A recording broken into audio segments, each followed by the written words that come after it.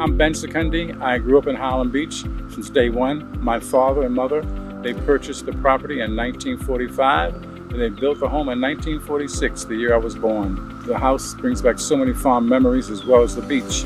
I come here religiously now that I'm retired almost every day. I'm a commissioner of planning and zoning, as well as a docent for the Frederick Douglass Museum and Cultural Center.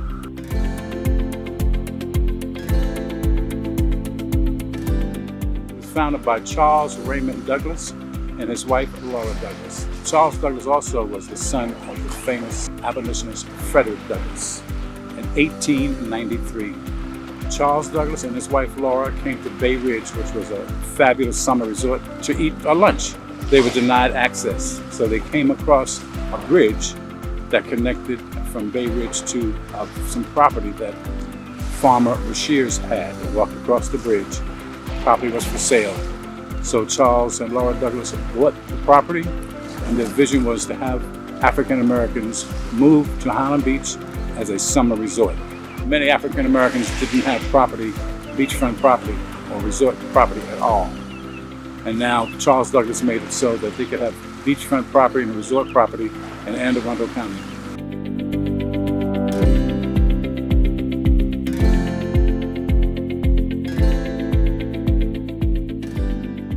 Okay, this is another important home in Highland Beach.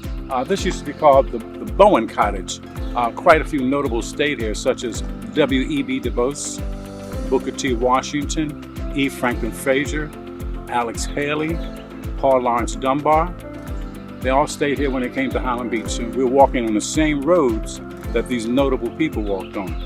One thing I like about Highland Beach is I can reminisce, even though I wasn't during that time, but this is so significant that these important people walk these streets, and it's had so much history, so much rich heritage here at Highland Beach.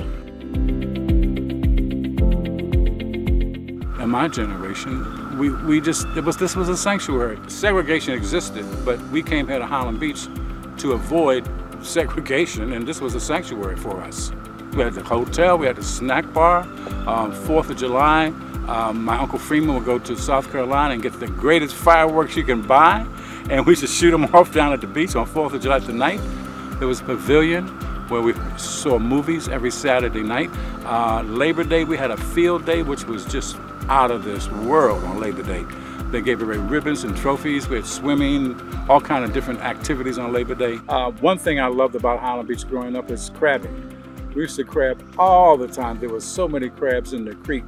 And I remember I would crab with my brother, and we would bring crabs home. My mother would say, "Don't you bring another crab in this house now?" We used to have crabs all the time because it was free, and we enjoyed crabbing. We did more crabbing than fishing. I always call this was a summer wonderland, my friend. A summer wonderland, Highland Beach.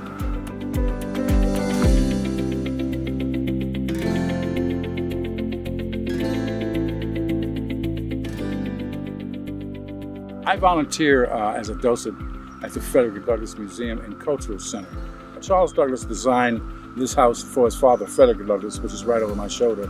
The house was completed in 1895. Frederick Douglass designed the home, the second level of the porch, so he could sit there and look over to the eastern shore to see where he was born a slave but now a free man. Frederick Douglass is a very notable person. He owned a newspaper called the North Star. He was an anti-slavery orator. The mission statement is for one to know more about Frederick Douglass and his family, as well as to preserve the rich history of Highland Beach. Back in 1893, there were very few African Americans who had anything even close to Highland Beach. But Charles Douglass opened Highland Beach up to many African Americans to experience a great life growing up at Highland Beach. The history of Highland Beach is important to me because it's such a rich history with Charles Douglass and Frederick Douglass and all the notables who came here. I think we should carry that history on. I love the beach. I grew up from the beach. I grew up in the beach from day one, and I want to preserve the rich history. And I hope that the young people will finally understand how significant it is, Highland Beach, for African Americans to have such a beautiful place back in 1893.